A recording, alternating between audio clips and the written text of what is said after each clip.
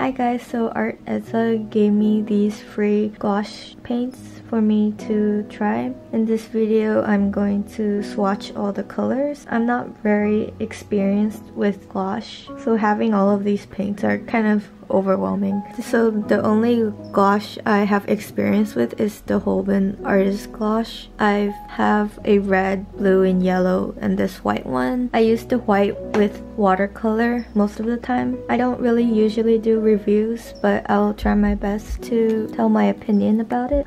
I made these swatch charts. It took me longer than I expected because I tried to make the perfect handwriting. So I'll just start swatching. It'll be a relaxing video, I guess.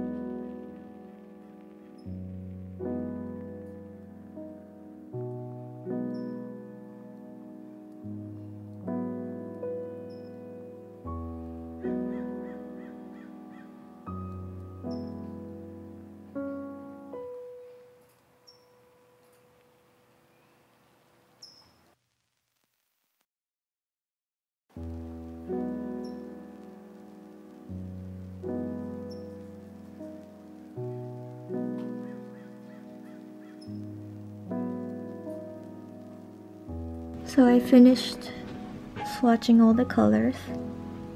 I really like how creamy they were. They were really easy to spread. And they dry pretty nicely. It's like matte. I didn't know there were some like shining ones in the package. Like the one that says pearl is kind of like the gold, kind of like the shining kind of. I noticed some of them weren't as opaque, like the rose one, and I guess this one a little bit.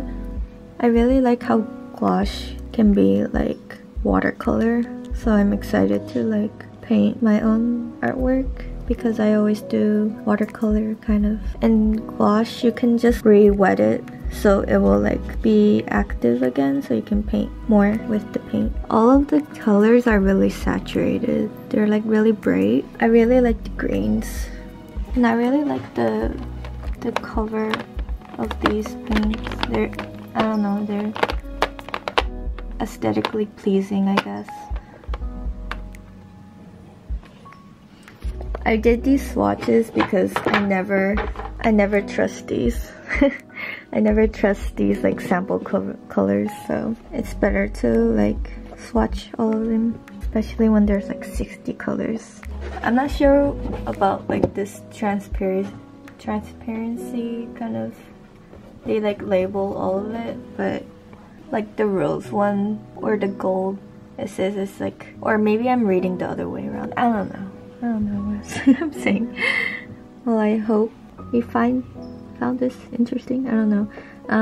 Maybe I'll paint with these in the video, see how it looks. Well, thank you for watching. So, bye!